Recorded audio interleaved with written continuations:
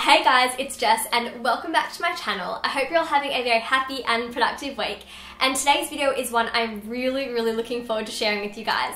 So if you're not following me on Instagram already at Study with Jess, you should definitely go follow me. But if you aren't, then you wouldn't have known I posted up a photo on my account about a week or two ago. And it was a photo of a vision board that I DIY'd for my room.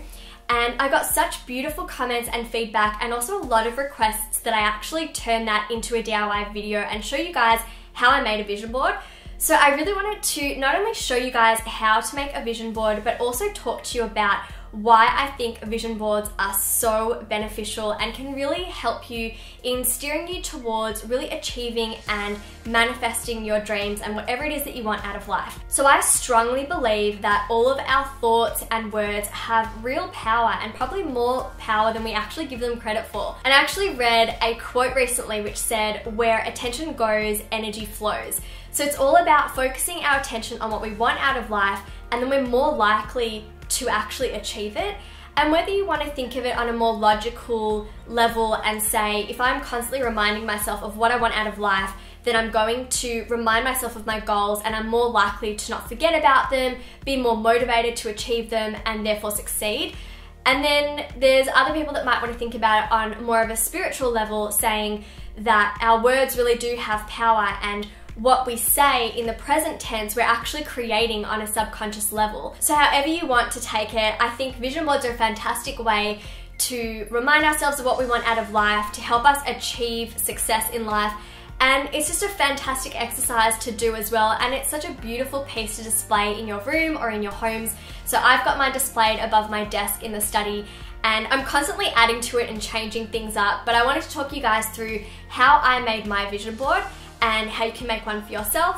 And it's really easy and it was really cheap as well. So hope you enjoy the little DIY part of this video as well as just the talking through it. So when it came time to design my vision board, the first thing I ended up doing before I actually got all of the supplies and all the beautiful images that you then see displayed on my board, I actually sat down and thought about what I wanted out of the next year of my life, what I wanted to see happen. And I made sure to think about the different values that I have and the different things that I place importance on as well. So family, friends, health, my career, my purpose in life, all those sort of things. So I made sure to write those down on a piece of paper, and then I wrote out a paragraph in present tense as if I was actually a year from now experiencing everything that I wanted to have happen. So instead of saying something like, I want to be healthier in a year's time, or I want to be fitter, I wrote down, I am fit and I am healthy and I'm really happy about where I am in life. So I really encourage you guys to think about where you want to be in a year's time, and then write out a little paragraph. It doesn't have to be long, as long as you've addressed everything that you want to have happen in the next year, and write it down as if it's already happened. Because like I said, your thoughts really do have a lot of power.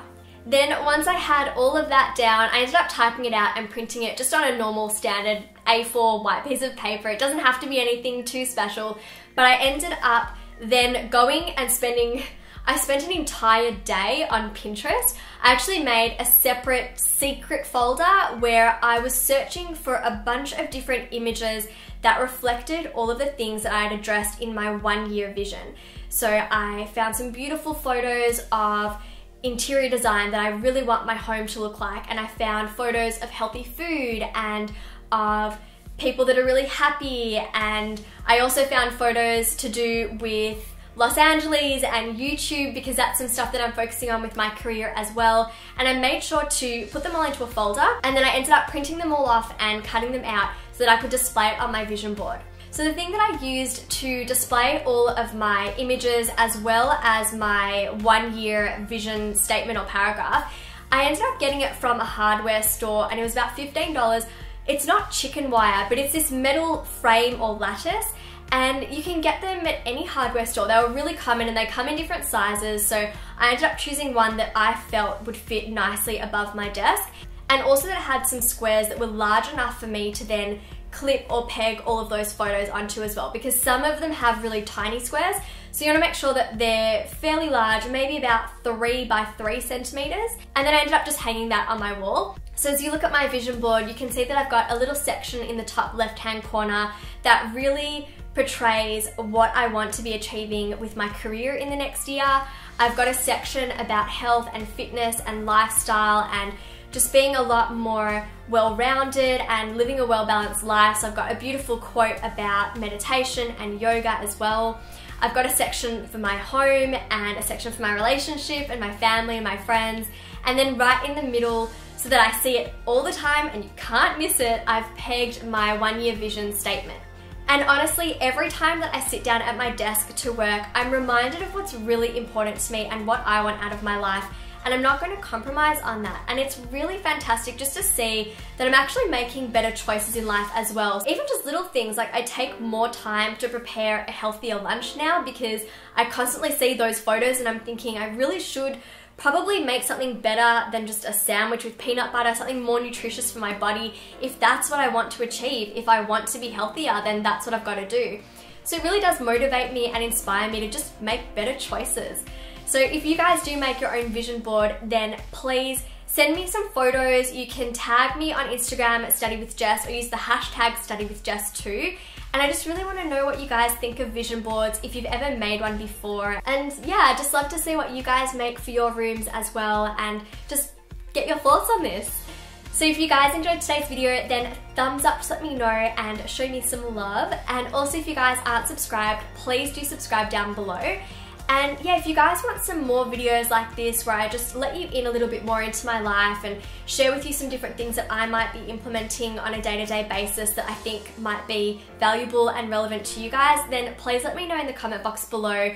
I never really thought that anyone would be very interested in vision boards, but I really loved all the feedback I was getting, and yeah, it's just something that I really value. And I've been making vision boards for ages, but I actually haven't had one in this apartment. So that's all for today's video. If you want to check out some previous videos, then click the cards up there. And I'll also leave a link to my study skills book, The High School Survival Guide, down below as well, so you can check that out too. And there's also a bunch of different tips on how to stay happy and positive and enjoy school and studying and stress less in my book as well. So I hope you find that helpful. And until Friday for my question of the week video, have a very happy and productive week. Bye guys!